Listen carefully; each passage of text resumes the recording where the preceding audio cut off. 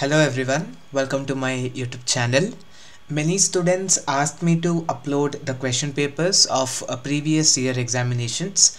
So I've tried to find out certain question papers. So from today I'll be uploading the question papers whichever I have found out. So in that first I'll be uploading the second semester students question papers.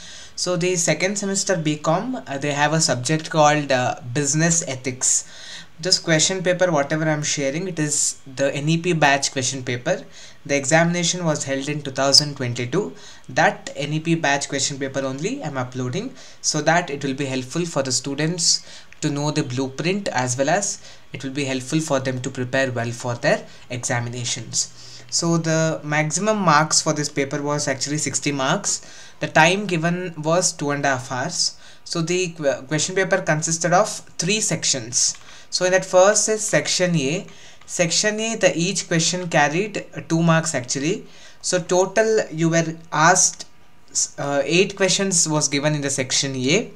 Out of this 8 questions, you should answer 6 questions. So each questions carries 2 marks. So the 8 questions have displayed on the screen.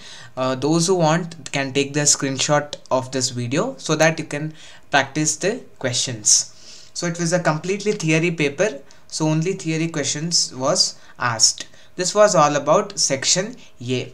Now coming to section B. Section B, they will give 5 questions. Out of 5 questions you need to answer any 3 questions. So the 5 questions also you will get to know from which chapter they have asked.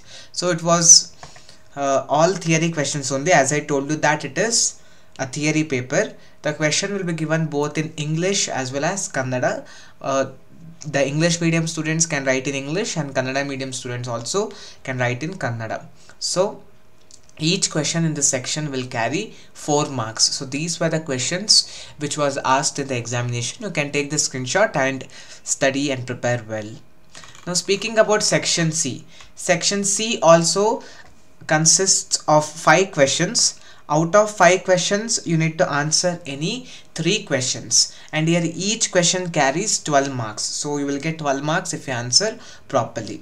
So these were the questions that was asked in the examination. Just take a screenshot of the question. Even the Kannada questions are also there, so it will be helpful for your examination. Any other subject question paper if you want, you can just put the name of the subject in the comment box and the semester.